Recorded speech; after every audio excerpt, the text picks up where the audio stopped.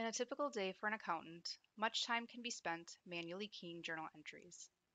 In Business Central, users are allowed to import journal entries directly via an Excel document.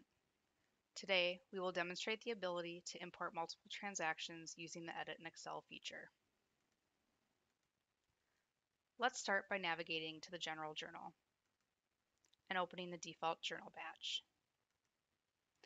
Next, we will click on the Edit in Excel function in the Home tab, and here I will select the date cell in the first column,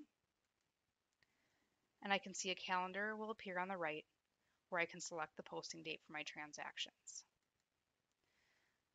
I can continue to fill out data into my spreadsheet,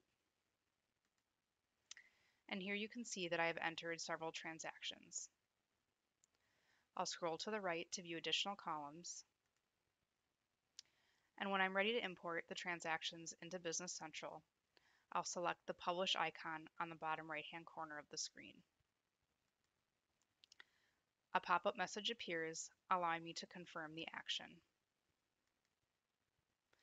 When I return to Business Central, I can see that the entries in my Excel document have been published into my journal.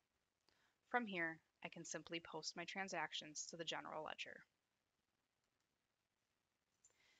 If you'd like to learn more, please give us a call or visit our website at stoneridgesoftware.com.